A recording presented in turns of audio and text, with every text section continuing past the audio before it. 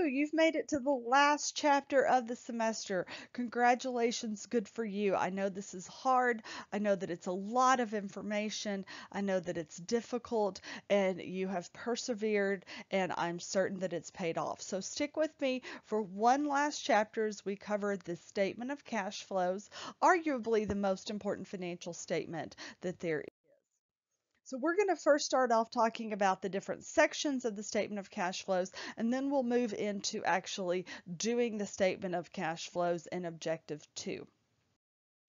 So the statement of cash flows is that fourth financial statement. What it does is it reports the cash receipts, what cash did we get, how much did we get, where did it come from, and how much are cash payments. How much cash did we spend, what did we spend it on, for a specific period of time. Specifically, it's going to be the same period of time as the income statement and the statement of retained earnings. So if those are for a year, our statement of cash flows is going to be for the same year. So we're looking at what caused cash to go up, what caused cash to go down. More specifically, the statement of cash flows explains the difference in what accrual accounting net income is showing as on the income statement and what net income would be under a cash basis accounting. So we know that under accrual accounting, we record revenue when we earn it, not when cash is received. We record expenses when they are incurred, not when cash is paid. That's different than if we were using cash basis accounting. So the statement of cash flows reconciles those two. Essentially, it tells us why is it that profit doesn't equal the change in cash amount. It's very important for us to know what our cash flows are. We need to know cash flows to predict future cash flows, to help evaluate our decisions, and we need cash to pay debts and dividends. So we've got to know what cash is. We may have made a lot of profit, but if we don't have a lot of cash flow, we can't pay dividends. We're not going to be able to pay our debts. So cash flows on the statement of cash flows are divided into three sections: operating, investing, and financing. We're going to walk through each of these three sections. You'll notice when you get to the videos for Objective 2, I've broke them. Objective 2 was really long, so I broke it into two separate videos. So there's a video just for the operating section and then a video for the investing and financing section. Watch the operating section first. That's the first section you have to do. Then the investing and financing comes second. So the operating section is the first section listed. This reports the cash receipts from anything related to the income statement, okay? So it's revenues, expenses, interest, whether that's interest revenue or interest expense. It's dividend revenue. Now let me be very clear. Dividend revenue is not dividends that we are paying.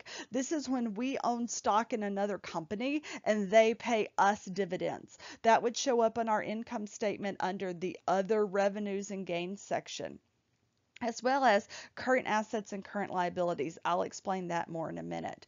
So anything that appears on the income statement is going to show up in the operating activities section. Again, this is typically considered the most important section because this has to do with our day-to-day operations. How much money did we make from just doing our normal day-to-day things, selling our product, paying our bills, that sort of thing. Investing activities has to do with anything in the long-term asset section of the balance sheet. So anything related to property, plant, and equipment, I bought equipment, I sold equipment, anything to do with a long-term note receivable, I loaned money, the person paid me back, so I received the money, or any investments that I have. Okay, so long-term investments, I bought a piece of land, I bought common stock in another company, I sold stock that I was holding as an investment. Any of those relate to investing activities. The one exception is dividend revenue relating from an investment. That shows up in the operating section because it's on the income statement. And then the last section is the financing section. Financing has to do with long-term liabilities and equity. So anything related to debt, either you borrowed money or you paid the debt off, if you issued stock, if you pay dividends, if you buy and sell treasury stock, either the buying or the selling, anything that has to do with long-term liabilities and equity shows up in the financing section. I like this diagram because it breaks it up for us. So investing is all long-term assets, financing is all long-term liabilities and equity, and operating takes care of all the current assets and current liabilities. And again, I'll explain that in a little bit, so just hang on there. There's also a section, or it can be a fourth section. Most of the time, it's just a footnote at the bottom of the section that are what we call non-cash investing and financing. So if you, for example, bought a building, but you took out a loan for it, you didn't actually pay cash. So when you were looking at the balance sheet, you would see, oh, look, we bought a building, and I would expect to see that in the investing section, but it's not going to be there because I didn't pay cash. And then I see my mortgage payable go up, and I would expect to see, hey, I got some cash in, but I didn't. So at the bottom, I would just explain, oh, by the way, I took out that mortgage to pay for the building. Now, there's two ways to calculate the operating activity section, or two methods of formatting it, I should say. There's the indirect and the direct method. GAAP and IFRS allow you to use either method.